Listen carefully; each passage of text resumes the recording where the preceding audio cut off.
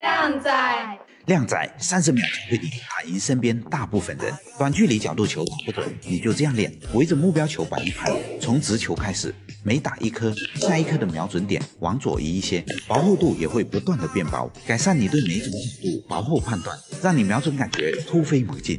长距离直球打不准，你就这样练，进球线旁边放2颗球，对着目标球中心有节奏的出杆，改善你出杆方向的清晰度以及发力的集中度，练5分钟就有奇效。白球贴库打不准，你就这样练，直球打高杆，2颗球一起进，可以提升高杆不加塞的能力，让你库边球如履平地。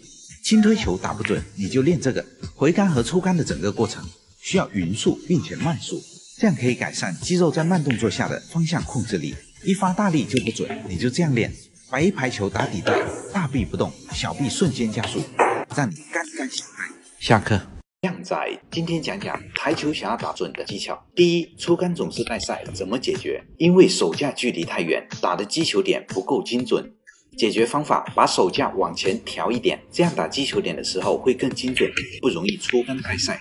第二，打球的时候眼睛该看哪里？看目标球，眼睛余光感受带口方向。2. 看白球，调整并确认击球点。3. 看目标球，锁定进球点，回杆、出杆即可。第3，如何打出穿透力？记住这个训练方法：小力回杆速度慢，中力回杆速度中，大力回杆速度快。如果你对瞄准还不够了解的话，私信瞄准，我发你一份瞄准训练表，让你成为台球厅最靓的仔。下课。靓仔，这8种台球手架，初学者一定要看完。第一种，凤眼手架，五指张开，大拇指贴住中指第一个关节，食指往回扣，做成环形手架，球杆放于环形内。这种手架能够很好的维持球杆方向，适用于打强烈杆法时或者开球时用。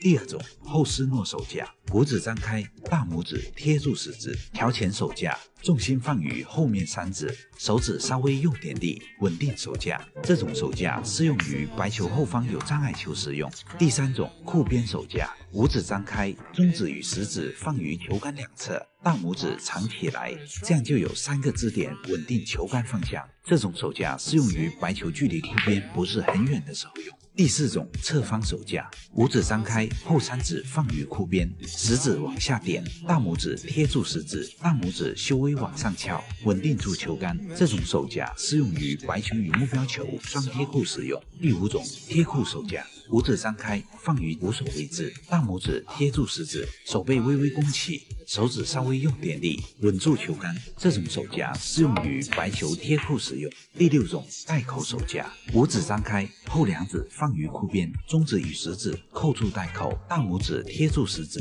球杆放上去后很稳定。这种手架适用于白球在带口使用。第七种，普通手架，五指张开，手背微微弓起，大拇指贴住食指，球杆放于 V 型凹槽处即可。这种手架视线良好，稳定性高，可作为常用手架。另外，在打不同杆法时，不能只调节杆头高低，而是通过调节手架高低来调整杆法击球点，这样会更加稳定。第八种，凌空手架，手指凌空，将手指握成拳头状，转动手腕，松开食指与大拇指，然后往回扣，食指与大拇指相贴，做成环形手架，球杆放于环形内。这种凌空手架是需要夹紧大臂来维持稳定性，适用于跳球使用，同样也适用于扎杆圆月杆法，熟练后稳定性非常高。看完这个教学，如果你对手架还不够了解的话，私信手架，我发你一份台球训练计划表，让你成为台球厅最靓的仔。下课。靓仔，大角度球该怎么瞄准？教大家一个小技巧，利用球杆找进球点，先将球杆杆头放在球的阴影前面，对准球心，同时笔直对准带口，保持杆头不动，旋转球杆到白球上方，球杆右侧的边缘穿过白球球心，这里就是实际进球点了。如果角度向右，那就用球杆左边的边缘穿过白球球心，踩点入位出杆，球进了，哎呀，球又进了，哎呀，又进了。如果你对瞄准还不够了解的话，私信瞄准，我发你一份瞄准训练表，让你成为台球厅最靓的仔。下课。靓仔。口诀记得好，加赛没烦恼。加赛球之所以难打进，是因为加赛时白球会偏离球杆的方向，所以想要打进，就需要对瞄准方向进行修正。只有这样才能补偿加赛时所产生的偏移，球才能打进。在击打加赛的点位时，打1的时候，瞄准修正最少，同时旋转最弱；打2的时候，修正要稍大一些，瞄准这里，旋转会稍强一些；打3的时候，修正最大，需要瞄准这个方向，旋转最强。初学者在刚刚开始的时候，记住这个口诀：小力移手架，首先用中杆瞄准好，保持后手不动，微微的向右调整手架，就能将球打进。口诀2：大力动后手，同时也是先用中杆瞄准好，保持手架不动，后手向左移动，杆头就会朝右移动。打进球的同时，旋转会非常强烈。等直线球熟练了以后，就可以尝试进行各种角度的加赛训练了。把你的年龄、球龄还有遇到的问题写出来，我帮你定制专属课程。下课。靓仔。学会这5个低杆技巧，你就是球房最亮的仔。遇到2颗球相贴，想进红球，正常情况下是很难打进红球的。那么只要低杆打在红球右侧一点点，由于齿轮效应会让红球带上向前的旋转，将红球顺利打进。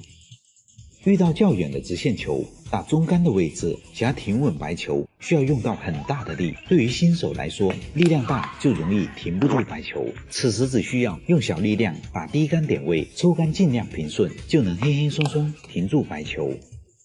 现在我们要击打红球，但是正常的进球路线被阻挡了。此时我们可以将瞄准点往库边上移一点，用低杆击打白球，吃库后会产生一个完美的弧线，将球打进。遇到这种球型，想把另一堆红球解出来，正常低杆容易撞到黑球，K 不到红球，那么可以保持击球点位不变，只增加击球力度，白球的自然分离角就会延长，再产生后旋效果，将另一堆红球解出来，这时候打红球就变得很简单啦。把你的年龄、球龄还有遇到的问题写出来，我帮你定制专属课程。下课。靓仔。实战中，对手的目标球停在袋口，但过一会他自己掉进去了，该怎么算？规则讲解：在打目标球的时候，如果停在袋口，可以根据5秒钟原则，如果这个球是在5秒以内掉进去的，则算作有效进球，由击球方继续击打。如果目标球停在袋口超过5秒钟以上，这个时候不算进球，需要将这个球拐回袋口，由对方来击打。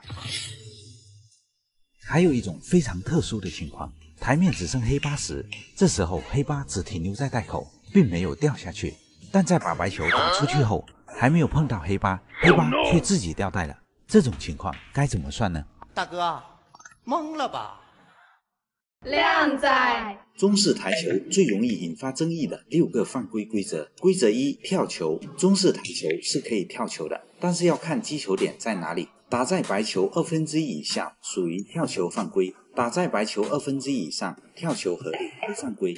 规则2：借球。我想借球，他不想借给我，但是我一定要借，犯规吗？只要白球是先打到自己的球，就不犯规。规则3：飞球。使用大力出奇迹把球打飞了，属于犯规。飞出去的目标球算进，对手获得自由球。但是打黑八时把黑八打飞了，是直接算输的。规则4：贴库。目标球贴库，打到目标球后没有球再碰库，属于犯规。正常击打时，打到目标球后要有任意一颗球再碰一库才可以。规则5：指袋。以前规则打黑八时要指定袋口才不会犯规，现在规则打黑八时不需要指袋，运气球也是算赢。规则6：白球。开球时白球进袋属于犯规，对手获得线后自由球，但只能往上打。平常白球掉袋属于犯规，对手获得全场自由球，白球任意摆。打黑八没进，但是白球进了，对手获得全场自由球。打黑八有进，同时白球也进，是直接算输的。把你的年龄、球龄还有遇到的问题写出来，我帮你制定专属的课程。下课。